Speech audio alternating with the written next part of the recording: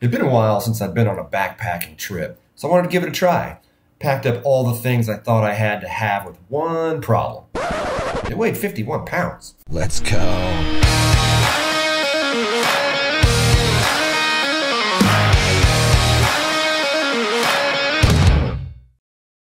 That's my friend Tony. We decided to get outside for some wilderness therapy, like old times. Oh, hell. This looks like a lot of work. So there's this pretty cool trail over in Kansas. Yeah, I know, Kansas. But it's a 15-mile, point-to-point trail. This thing's legit. Is it fair to say I underestimated the trail? Yeah, completely and utterly, especially with 50 pounds on my back.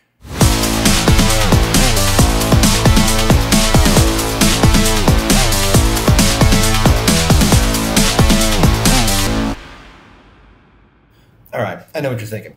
No backpacker in their right mind is going to hike a trail like this with 51 pounds on their back. This guy's an idiot.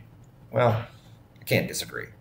In my defense, though, I spent the last several years kayak camping, where weight's not an issue, and I just started jeep camping, where weight's really not an issue. Now, we have a rule that camp comes first.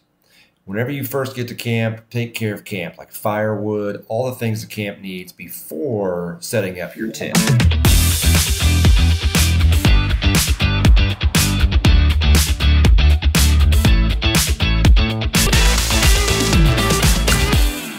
All right, I don't know these people, but I think we can agree that a hot dog and a campfire go hand in hand. But you need the perfect toasted bun. Now, on a backpacking trip, that usually means the bun gets smashed, but I found the perfect solution. That's right. I know you saw the Pringles can strapped to my pack. Did you really think I love chips that much? Oh, this is all about tradition.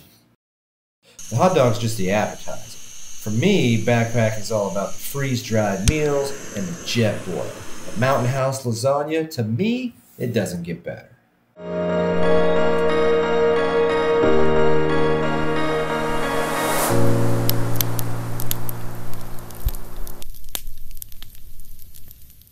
I love breakfast on a backpacking trip, but these freeze-dried meals leave something to be desired.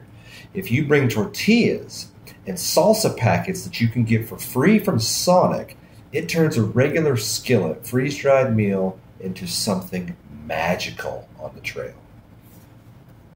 But all hikes come to an end, and it's time to pack up and hike back out. Luckily, the pack weighs a lot less on the way out than it does on the way in.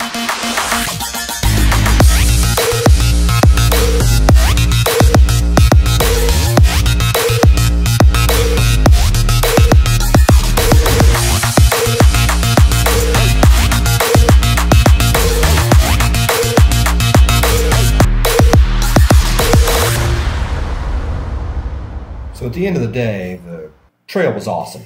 But would I hike with 51 pounds on my back again? No. No, I wouldn't.